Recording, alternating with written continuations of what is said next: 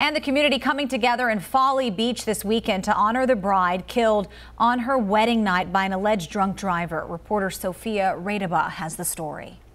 It's what the people on Folly know best. This is the true spirit of Folly. Surfing. When we like to honor somebody as surfers, we do these paddle outs. And Saturday, it was boards in the water, all for Samantha Hutchinson. The tragedy hit the entire island.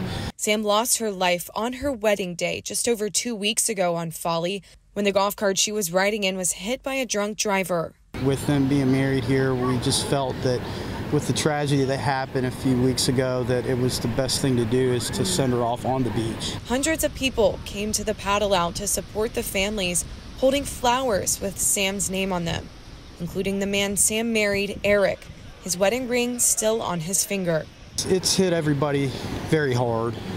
There's still a lot of hurt, tears being shedded. There's some tears being shedded with the groom being here and the parents of Samantha.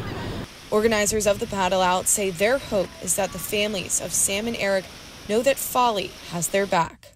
The Folly, we stick together. We've lost a lot of people on this island in the past, and we're resourceful and we're strong, and our strengths, you know, we just hold it together, and we want to bring that to them and hoping that they can get through to this.